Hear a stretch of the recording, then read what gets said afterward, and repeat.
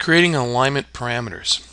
An alignment parameter is a parameter that will automatically line up our entire block with some object on our drawing. So therefore it eliminates the need to have a rotation parameter or rotate the block. It just automatically does it and requires no action. So let's create an alignment parameter. In this case, we have here a valve, and we're going to line this gate valve with some pipes. So we have this valve drawn, and first we have to make a block out of it. So I'm going to go up to Insert and create a block, and I'm going to call it a gate valve, and I'm going to select all the objects.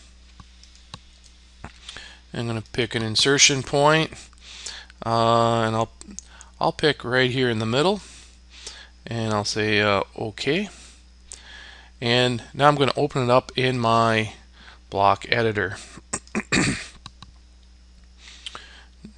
Now that I'm in my block editor, I want to put in an alignment parameter. So I go on over to my block authoring palettes, go into my parameters, I'm going to my alignment parameter.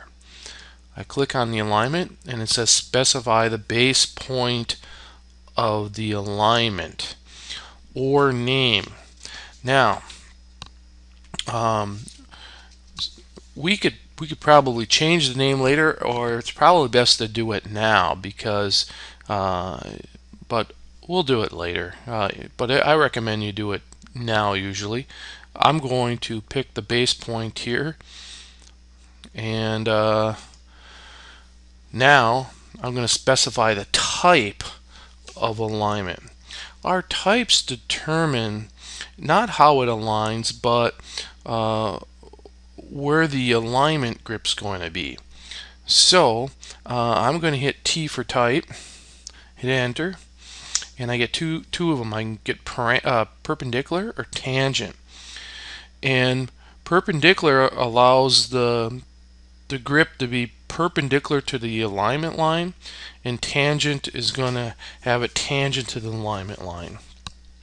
We're going to go with tangent, so I hit T and hit enter, and then it says specify the alignment direction at this point.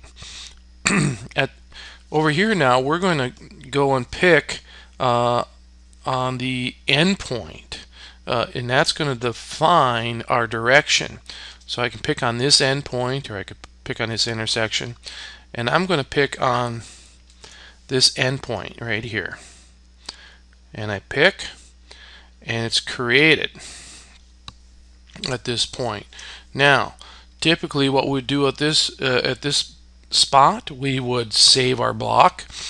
Then we'd test the block in our test block window, and we'd actually draw a line, say on an angle, and we'd see if it would line up with that line in the test block.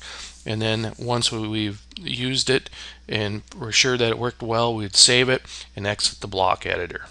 And then our dynamic block's ready to use with our alignment parameter.